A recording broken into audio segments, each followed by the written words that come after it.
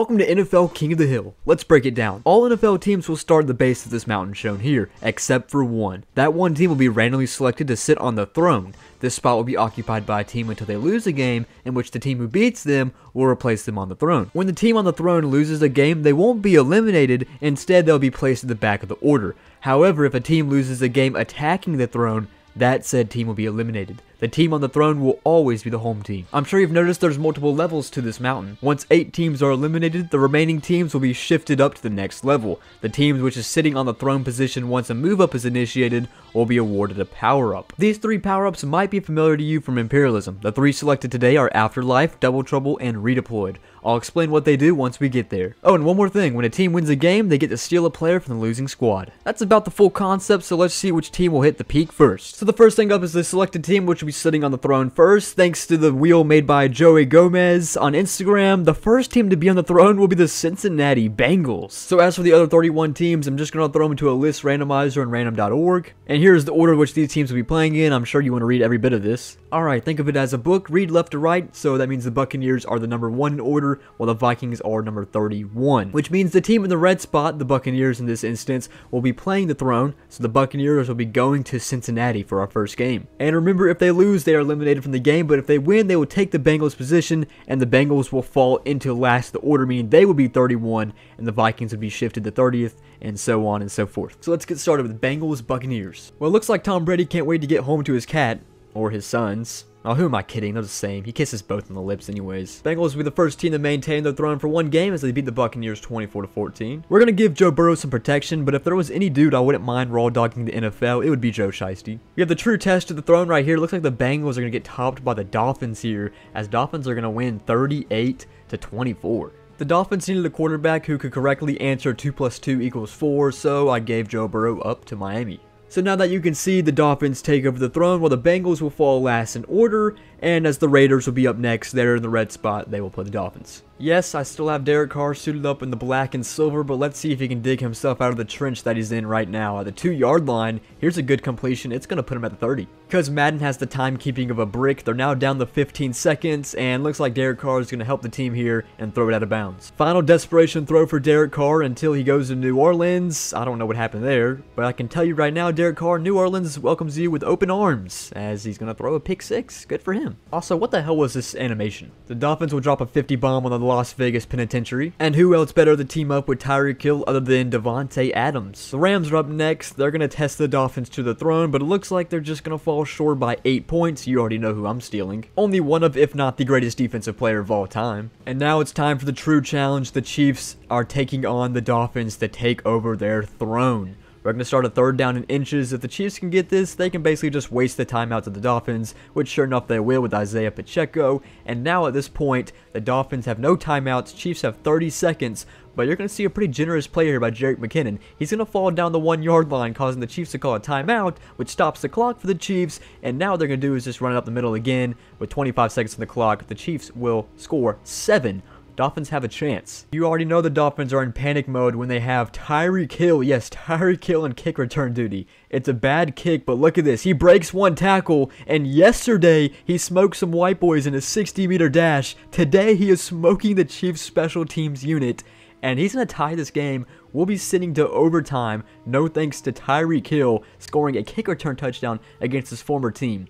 And the Chiefs, well, they're kind of boring on offense, so they're going to take up my entire time.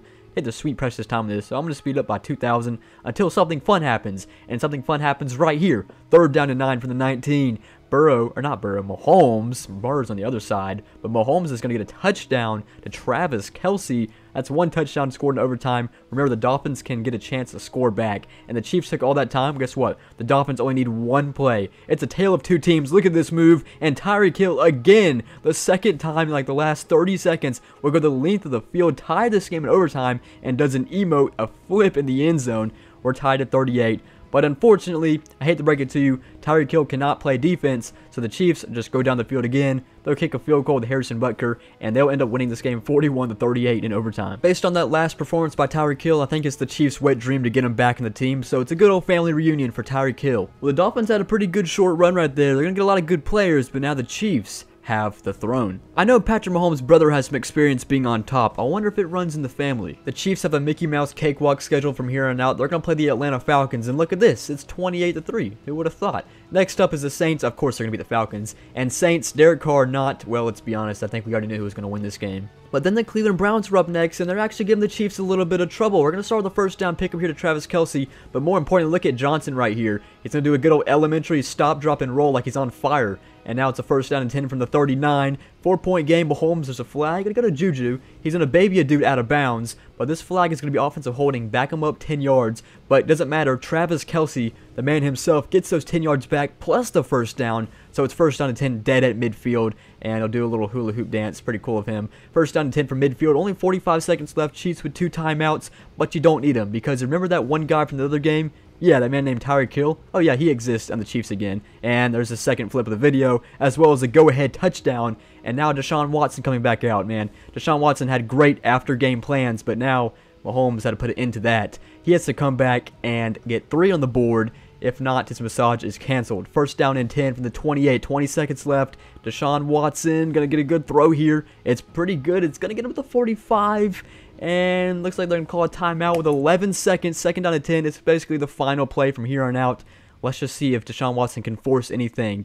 And actually, ooh, Amari Cooper. Oh, he couldn't get the angle. He came down with it, but just imagine if he had the burners on that one, that could have been it. And looks like the Chiefs will beat the Browns as well. So they're going to steal 3 players from those 3 games. They get A.J. Terrell from the Falcons. And then they're going to get Marshawn Lattimore from the Saints. And then from the Browns, they're going to get, obviously, Myles Garrett. A 99 overall. Alright, 6 teams are eliminated. If the Chiefs can get past the Chargers here, I imagine they'll get the double life power up because they'd probably take care of the Colts. Which means we'd have 24 teams left and we'd move up to the second level. But let's just see if the Chargers can give the Chiefs a little bit of trouble. Ooh, looks like maybe the Chiefs are going to get a little trouble from the Chargers.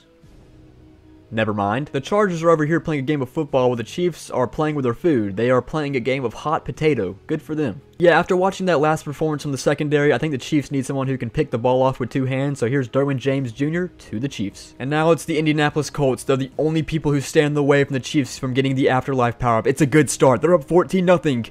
Alright, Colts, come on now. Let's get some points on the board. Colts, you there? Colts? Colts, are you kidding me? What is going on here? 27 unanswered points. 33. Are they going to score a single point? 47? They just gave up 53 unanswered points. What the hell, Colts? I mean, you guys could have at least tried. Gosh. Obviously, Quentin Nelson. I know it's not even imperialism, but of course, got to start passing him around eventually. Well, 8 teams have been eliminated, and we're down to 24 teams, so you know what that means. We're moving on up to the next level, which means the Chiefs will get the Afterlife power-up. I'll go ahead and put this in the top corner just so we can stay reminded. Now, essentially like Imperialism, it's going to give the team a second life. Now, of course, you can lose, but this gives them the second life if they're attacking the throne, meaning they won't be eliminated. Alright, we've reached level 2 of the mountain with 24 teams left, and the Chicago Bears are about to get wiped off the hill. My deepest condolences to the Bears fans, but hey, at least you guys fleeced the living hell out of the Panthers the other day, but the Chiefs are going to knock you out 31-17. Other than like Byron Pringle or Darnell Mooney, this was the best player the Chiefs could take here. Super Bowl rematch. We're in overtime. The Chiefs are at a 3rd down and 19, not looking too sharp, and Mahomes gets hit while he's throwing the football. They're going to have to punt the football to the Eagles, and I don't know what happens here, but the O-lineman just starts riding on the back of Patrick Mahomes. That's how you tear an ACL right there. Jalen Hurts going to get the football back, 29-29. Look at this throw on the run to get to the A.J. Brown. Just like that, they're in field goal range, and I imagine they can score a touchdown if they really want to. As you can see, they're now at the 2-yard line. Jalen Hurts going to punch this one in maybe. 2nd down and goal. Here's the snap. He's going to flush himself out to the left. Jalen Hurts. Okay, I don't really know what we're doing there. Could you guys just take the field goal maybe? I think that would be pretty smart. No, instead, we're just going to have one more chance to throw it. And there's the touchdown we're looking for. The Eagles will actually knock the Chiefs off the throne, and the Chiefs will fall to the end of the order. And the Kelce brothers will meet up in the city of brotherly love. Well, looks like the Eagles got the revenge for the Super Bowl game, but the Chiefs, man, they won like 6 games right there, so they're looking pretty stacked. But the Eagles will take care of the throne right now. So now it's time to see what the Eagles do on the throne, considering that they're going to beat the Texans. They're actually going to sweep the floor with them, with their own sweat apparently. 35-10, and they're also going to steal Laramie Tunsil. I didn't really show it that far, but he's a left tackle for the Eagles. And moving on, the Eagles will have to take on the Green Bay Packers. where the Green Bay Packers are already in field goal range, but the Eagles can stop them to get to a field goal instead of a touchdown. That would be more important here. And now 47 seconds left, tie game. Aaron Jones takes it, glitches through his own teammate, and he's going to run all the way to the 2-yard line. Okay, this game is basically over now. Where it looks like the Green Bay Packers will get a field goal. I know Mason Crosby is 79 years old, but he's managed to hit that chip shot.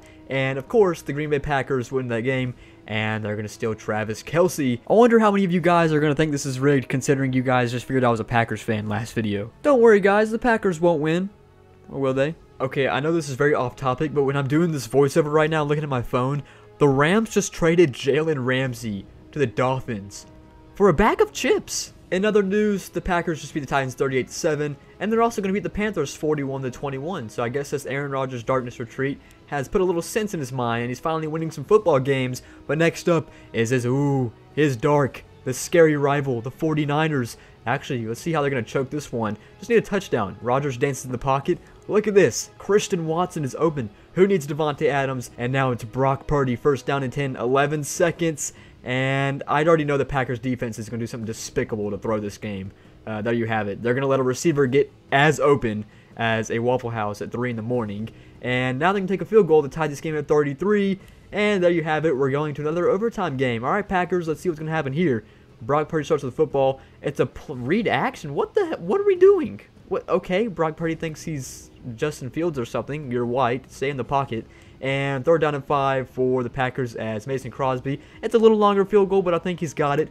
Sure enough, he does. Packers will win this in overtime, 36-33. And now they're going to play the Cowboys.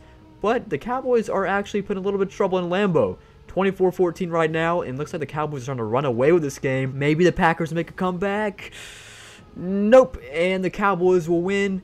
But the Packers will still get some solid players out of that, including Brian Burns from the Carolina Panthers. And then they're also going to get Kevin Byrd from the Titans. I know Derrick Henry is a better option, but they already have Aaron Jones. And then followed up with Nick Bosa from the 49ers. But in return, they're going to lose, guess who? Travis Kelce. He's just doing a tour around the NFL right now. He's done 3 out of 4 NFC East teams as well. Well, the Packers went on a good little streak right there, but not before the Cowboys will take over. And if you take a look at this, Cowboys win a couple games against Steelers and Cardinals, then they can move up and get the double-triple power up. Let's just see what happens from here. Here's everyone's granddad's favorite game, the Steelers versus the Cowboys. We'll start with George Pickens. He'll get about 6 right there. We'll line back up. It's 13-14, by the way. Third down and 4. Pickett looking deep. No, he's going to stay with the crossing. Deontay Johnson gets past midfield.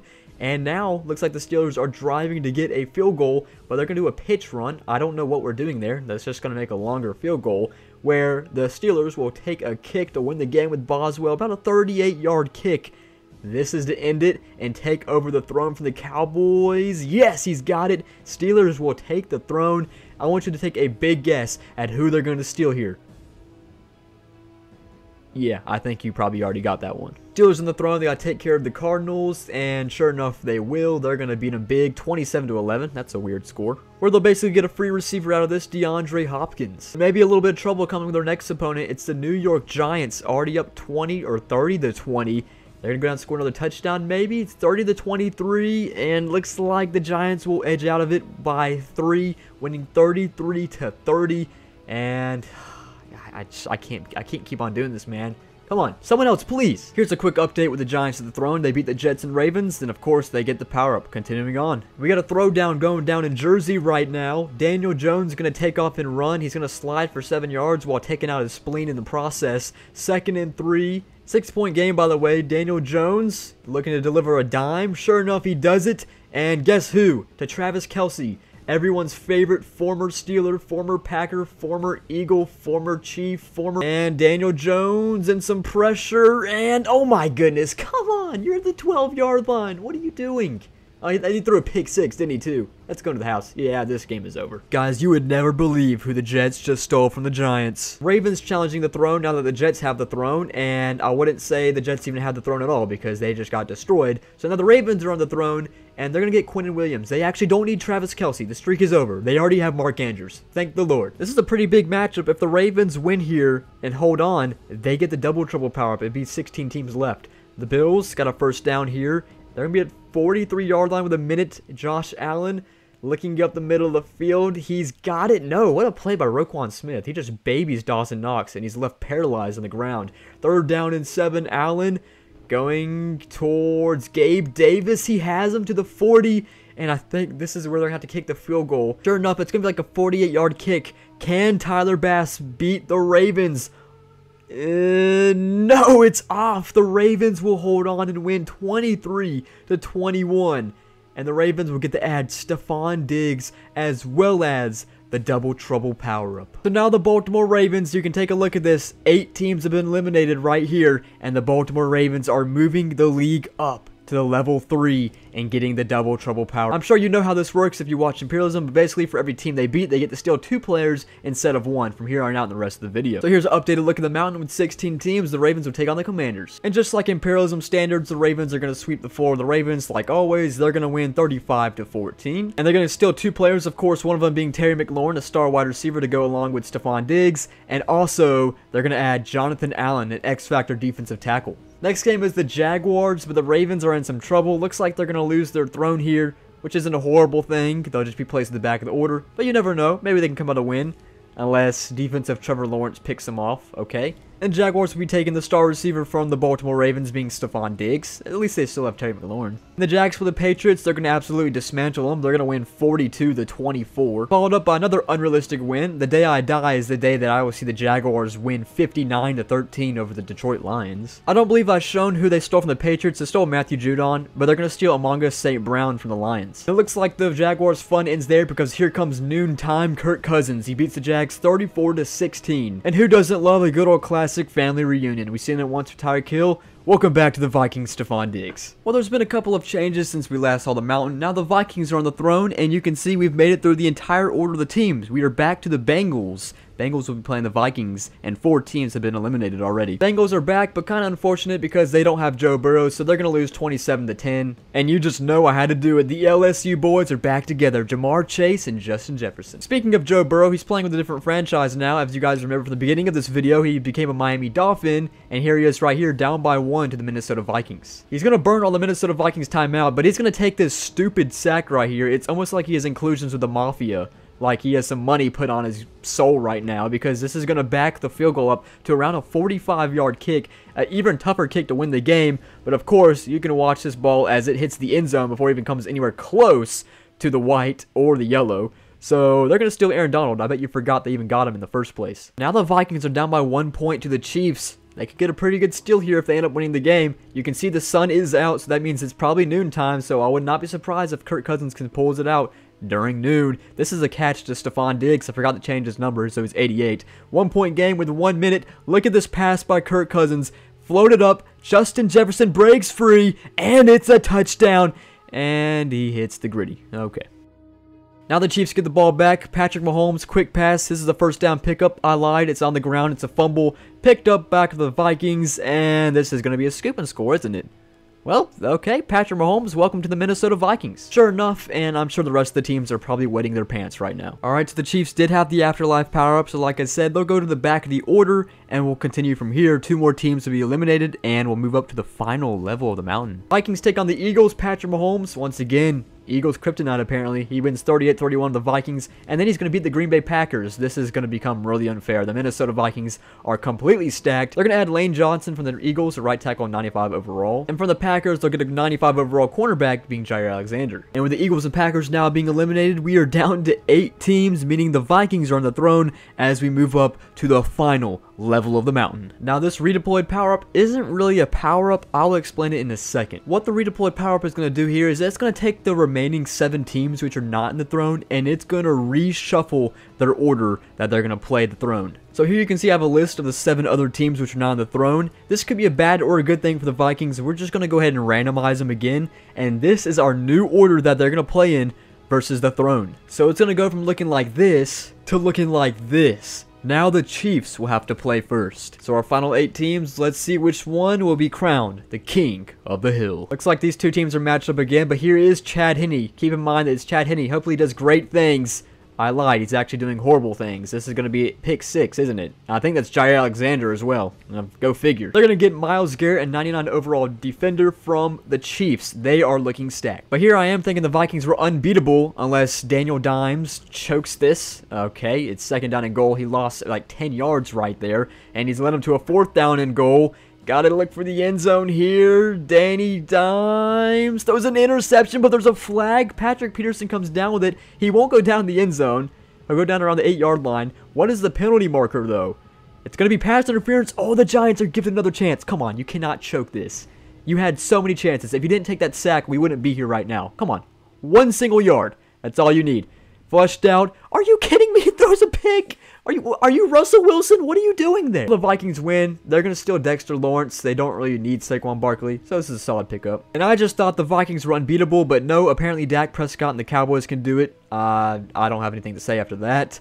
And they're going to steal Myles Garrett. He's going to get tossed around like Travis Kelce now. Yes, I know a lot did just happen, but we have 2 teams eliminated, being the Chiefs and Giants, and we are down to 6, and the Jaguars will be playing at Dallas. All right, we've been to overtime with these 2 teams, Cowboys and Jaguars. We're going to start with a completion here to Tony Pollard. He'll get about 7 yards, and then up 4, we get another touchdown to Dalton Schultz. So that's going to put the Giants up 7, and the Jaguars get a chance. Usually when Taylor Swift is at AT&T Stadium, she's usually performing on a stage, not throwing a football. And yeah, we should probably go back to our singing career, Taylor Swift. That's going to be a turnover in overtime. That's going to end it, and the Cowboys will win and steal a player from the Jaguars. But they're also going to be the Jets, so they're going to still play the Jets. So that means the Jaguars and Jets are both eliminated. And the next team up is the Steelers, who the Cowboys will also eliminate the Steelers. So that's 3 teams in a row they eliminated.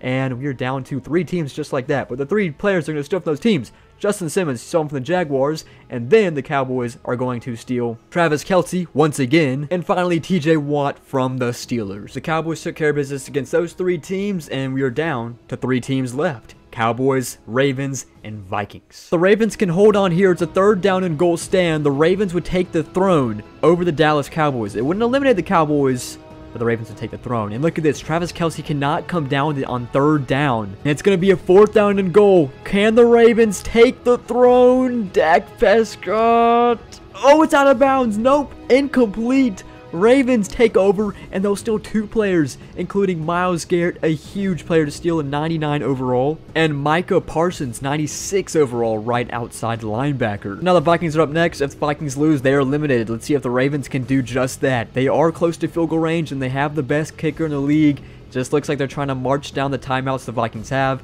and they're going to take the kick 5 seconds. This is to eliminate the Vikings, who I thought were unbeatable. The Ravens get it done, Vikings are eliminated, and Justin Tucker is him. We send it down the 2 teams, and the Ravens will get Aaron Donald, and they're also going to get Stephon Diggs back from a while back. And then there were 2, the Ravens and the Cowboys. Now the Ravens can end this here and become the king of the hill if they just beat the Cowboys right here, right now. But if the Cowboys win 2 in a row, meaning they knock them off the throne, and then beat them when they challenge the throne, they can become the kings. Let's just see what happens here. Ravens are an 88 overall, Cowboys are an 85 overall, and some of the stars in both teams are the Ravens: Myles Garrett, Aaron Donald, Stephon Diggs. Cowboys have Travis Kelce, TJ Watt.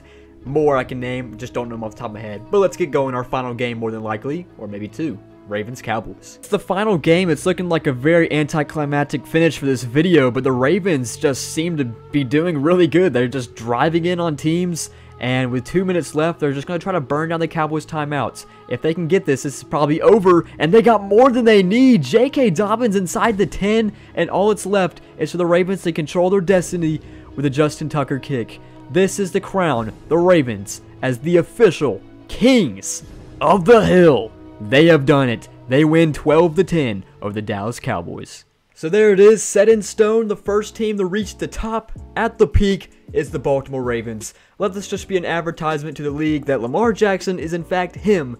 And I guess this is also just kind of make up for all the imperialism times when I screwed him over. But here it is, the Baltimore Ravens on the top. Well, there it is. Hopefully you guys like this concept. I thought it was pretty cool. If you want me to do it again, let me know what I should do different, what should stay the same, all that. But thank you guys for watching, and I will see you guys next time.